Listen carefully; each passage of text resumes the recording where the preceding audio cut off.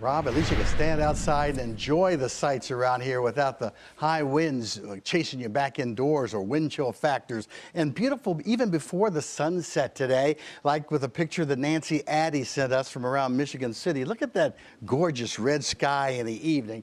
Beautiful sunset. A lot of the area looked like that today. Question, what's on your mind? Like Joy. Joy's in Gardner, and she wants to know, will it be snowing or raining on Christmas morning? And Joy, I think both. There'll be a wintry mix on Christmas morning before all rain. Let's move on and see what Friday's story is. You're looking at Friday's storm, or at least the origins of it in the southwest, and we're watching carefully what develops in the middle of the country and moves this way. Now, this is Friday. First part of Friday is fine. It'll start to cloud up as the day wears on. And then around rush hour on Friday evening, that's when we'll get snow, especially to the north, and a mixture of snow and sleet and rain south. And then look at this, around 9, 10 o'clock in the evening, that's all snow, except for Indiana might have a mixed bag. And then it's out of here at 1 or so in the morning. So we could have a dose of snow before Christmas gets here.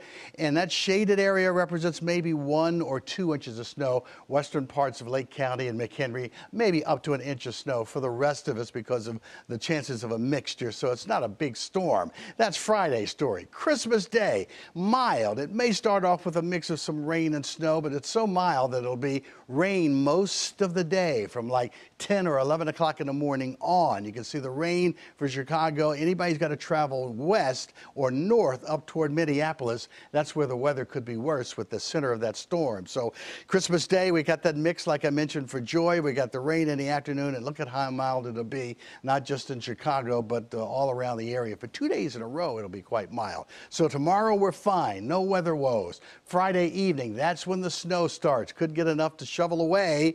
We'll watch the weekend storm, and we'll also enjoy the Christmas warmth.